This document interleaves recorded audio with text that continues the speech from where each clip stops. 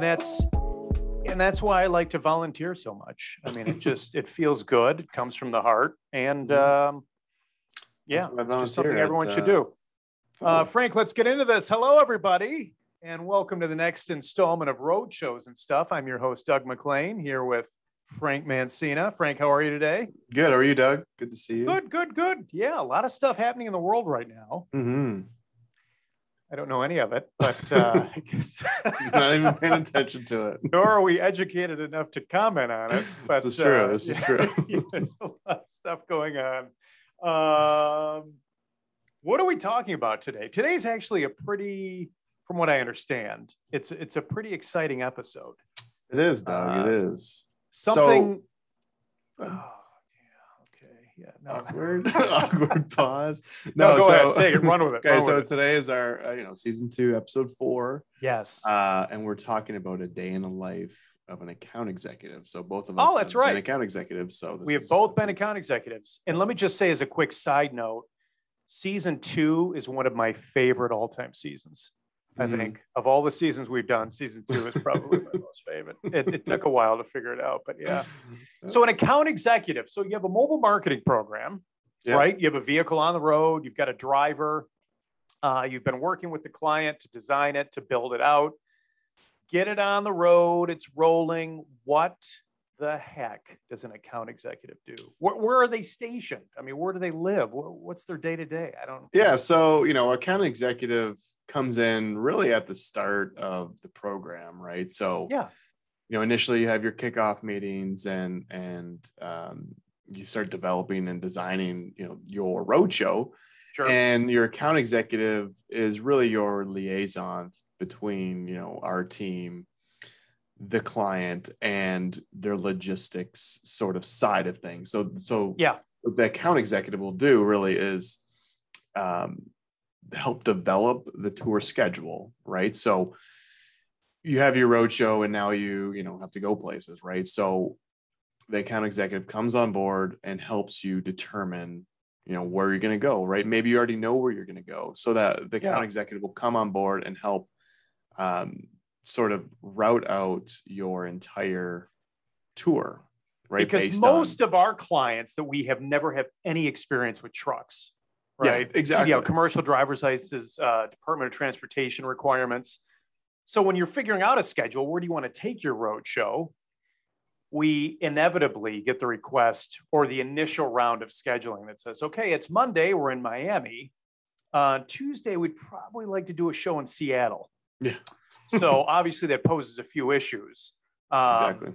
And people don't think about drive times or the involvement of the driver in the program, like we talked about last time, setting up, tearing down, fueling, maintenance, the amount of activities that take place between events and how time consuming that is. So an account executive understands all that. So they take the hand of the client and they say, well, listen, it's 2,300 miles to get from Miami to Seattle. That's made up mileage. So that could potentially be a 4-day drive, right? Oh, exactly. You want to allow for an extra day to set up, troubleshoot, make sure there are no issues.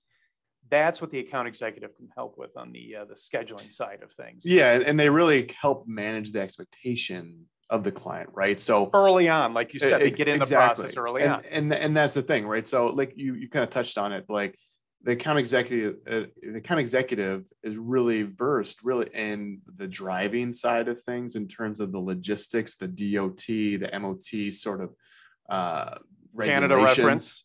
Canada reference. So they understand like the hours of service. Yeah. But they also understand sort of what the client is looking to do. So sure.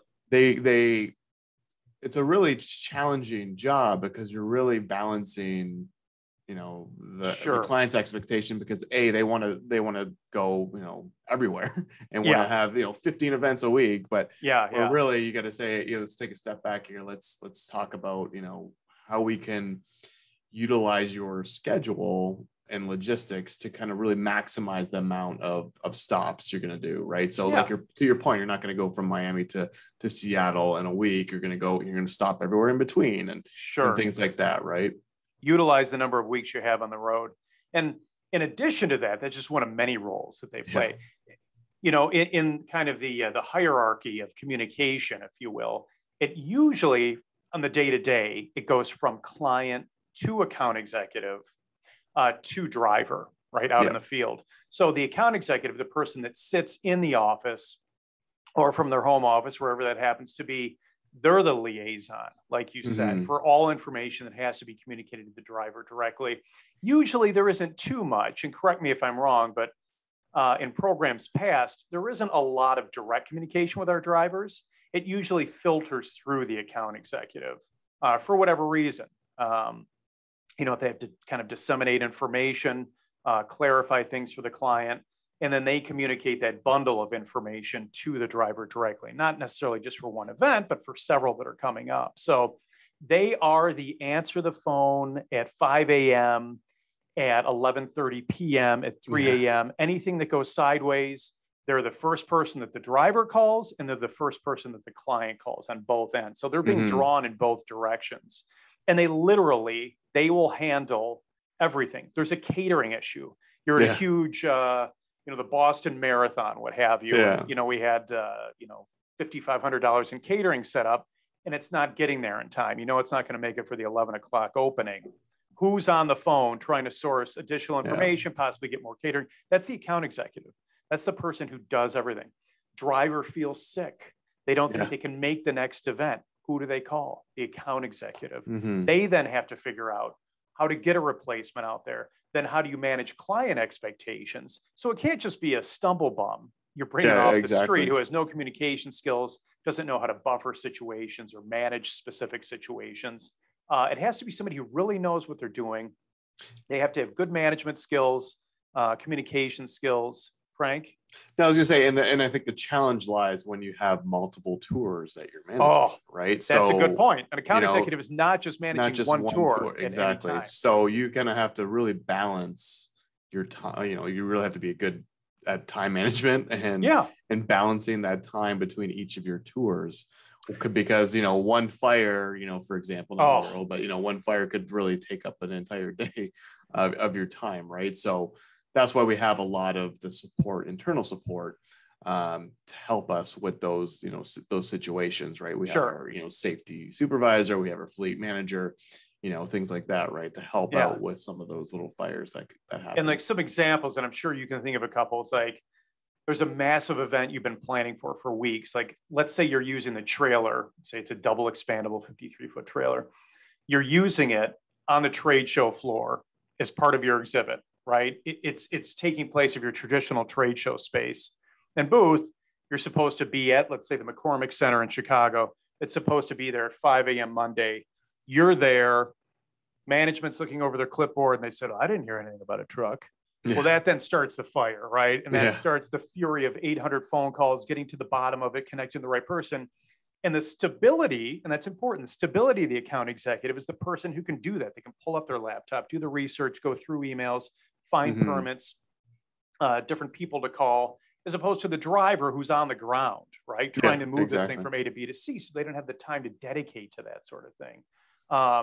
And I'm sure you've had experiences too, where you've gotten to any public event like that. Like, well, I didn't know the truck was going to be that big. You're like, oh, yes. Because, you make a good point, because when you're talking to venues and to, just public spaces or groups and people who own spaces, it's a challenge to try to describe, how big these units are, how big the trailers are, right? So that's why, a lot of the account executives, we have parking specs, we have photos that we use, we have videos that we show. That they send ahead of time.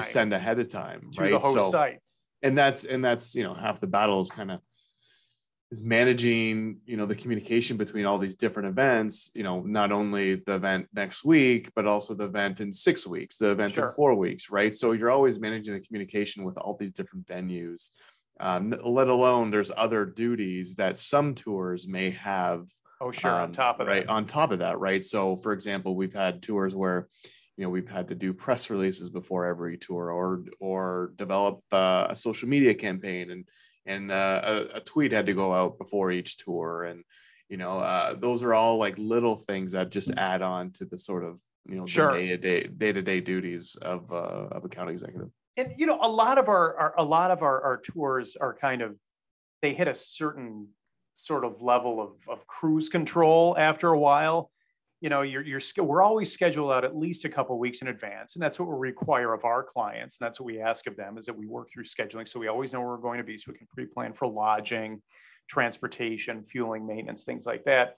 But if you think about it, each individual event, even though you do hit cruise control, it's like a party, right? So you have one tour, it has 3 parties that week. So let's say you're managing 4 tours. Is my math correct? You have 12 parties that week, and you're responsible sort of directly and indirectly to make sure each one of those goes smoothly. Exactly. And if there are any issues that arise during the event, whatever it happens to be, you have to kind of iron it out and figure out a solution, usually with the client, with the driver. So it's a lot of pressure. I think it's a lot of pressure on people, and it's day to day, and it's relentless.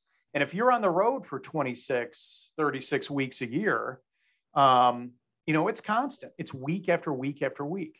So Frank, with that being said, what kind of characteristics do you look for in a good account executive? Like, who is a typical account executive? Yeah, I think the person needs to be teachable, right? Yes. So they have to, Great point. They have to understand that you don't know what you don't know, right? So you have to kind of take, you know, a lot of, you know, we have a ton of great account executives and a lot of good experience on the team. So we're always very helpful. They're always very helpful, always like giving a helping hand. So being able to be teachable is key. Being able to problem solve on the go is also a huge asset. And I don't know if you can, it's something, I don't know if you can teach that or you just have that in you, but you know, when, you know, there's tons of things going on and something hits the fan, and like, you gotta have to kind of, you know, take a step back and kind of figure out the solution as opposed to like panic. Also, you know, being able to write good emails, right? Communication skills, just basic communication skills. Being proficient in Excel. Right? God, that's right. Huge, tons of record keeping, documentation. I also said, or was thinking, I just jotted this down actually, you have to be able to manage personalities, not only with clients, but drivers as well. Each one of our drivers is their own person, right? They deal with stress, and they deal with situations differently, as do our clients. You may have the most relaxed, you know, oh, hey, Jim, by the way, we can't do the event today because we had 9 flat tires. And they're like, oh, it's all right, we'll reschedule tomorrow. And then you'll have the guy who's on the plane who's trying to like hunt you down and kill you. So you have to be able to deal with both of those types of personalities. That's good. Not to mention, as I said, the different drivers. Some may think it's the end of the world. They may call you at 5 a.m. and say, I can't get into this lot. There's no way the event is happening. They call you 2 hours later and be like, okay, I'm here, I'm set up. So it's just how those people deal with it too. So talk about being a mediator. You just have to be that person that you have to be the Switzerland of everything, be able to absorb the information, process it, deliver it, and then manage expectations. And that can be so difficult. And like you said, I think there's a little bit of that you have to be born with. You know, you can only teach so much. You know, if somebody's born and bred to be an accountant and that's all they know are numbers, they're probably not going to be able to do the best job possible in this role. But if you are a people person, you're well organized, you're quick on your feet. Yeah, you can multitask. You're good at like, you know, internet browsing, you know, to find like, you know, backup generators or solutions. Then I think you'd be able to do a great job on this. And usually, with our company, at least, an account executive can then lead to another role within the company. Agreed. That's kind of like the first post-grad role within MRA is like being an account executive and then moving up the ladder from there. Until one day you ascend to the top and become a Frank Mancina. Okay. All right. I don't know about that. So Frank, anything else we wanted to touch on regarding account executives? Other than they pretty much do everything. Other than they're pretty much and that's funny too, because like you said, when the stuff really hits the fan, then people like you and I get involved. And that's when it's difficult for us. But let's be honest. I mean, they're the first point of resistance with any like emergencies or fires. So hats off to all of them, past, present, and future. It's true. So no, that's pretty much, we kind of just gave a nice little 2,500 foot view of it. And God, I heard another marketing term the other day. It was so good. I forget what it was. It wasn't the 30,000 foot view, but it was something. It's just, it was another replacement term for something you should have said the original term in the first place anyway. Like, I'm going to relax. And it was like, oh, I'm going to reset the parking booster. Anyway. So Frank, with that being said, do we have a stuff this week? I think we do have a stuff. I think we do. Stuff. And I have it right here. I just found it. I didn't realize we did. Producer just handed it to me. Thank you, Edna. It is, okay, so Frank, a lot of people don't know you are Hindu. No, you're not. So if you were Hindu and you believed in reincarnation, okay, a rebirth, a re-existence past your present life, what animal, assuming you're not a human, what animal, we talk about animals a lot. We do. We like anteater. Penguins. Was there another animal? Anyway. Yeah, in a perfect world reincarnation, what would you be reborn as? What creature and why? This is easy. No, it's not. Yes, it is. No, you can't say, like, I'll be a tiger because I'm king of the food chain.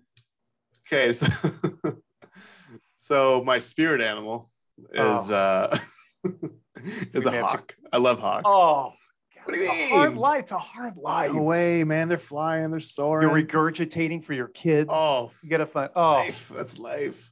No, I love hawks. Okay. Actually, well, for one, my neighbor growing up bred hawks, so we used to like take. So we used to take the hawk. Is that legal?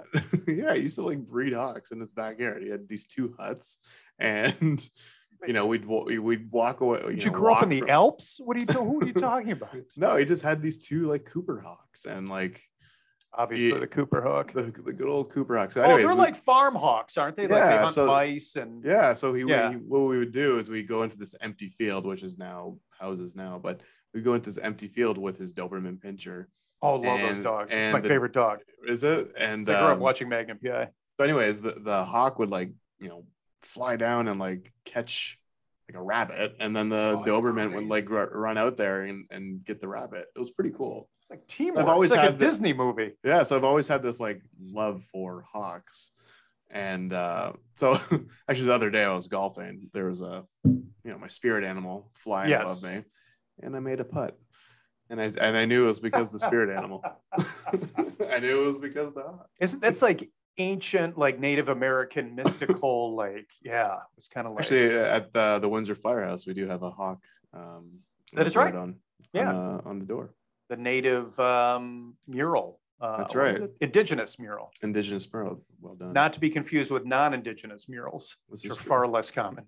How about you, Doug? How about you? What sort of animal are you looking at? You know what? Before coming up with this topic, I didn't think of myself. I have no idea. I'd say probably like a polar bear, but it's a lonely life. But you could get shot and then you starve and you have a horrible death. So probably, I don't know. Cheetahs are super fast. It'd be cool, but they only run for like 20 seconds. So every few days, I'd probably run super fast. I don't know. I should have known before I. It's okay. I don't know. What's a good animal? Probably a lion, maybe, or a lioness. That's pretty basic, but yeah. That is basic. Okay, probably I can't think of any other animals right now. Anteater, you're gonna be. Yes, I'd want to be an anteater trapped in a horrible zoo my whole life. That'd be great.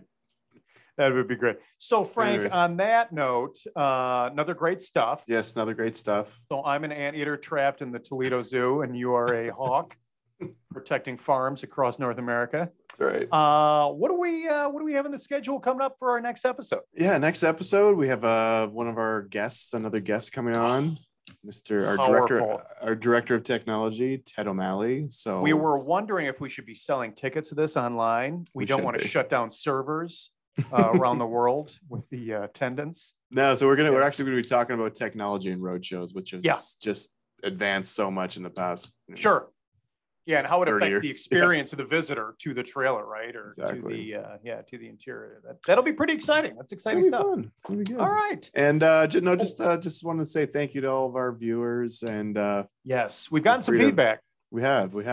Follow us on our social media channels, and don't forget to check out our website, www.gomra.com. Great website. Yep. Great website. Good job. All right. With all of that being said, thank you again, Frank. Thank you again, everyone. And we will see you next time on Roadshows Stuff. All right. Bye, everyone.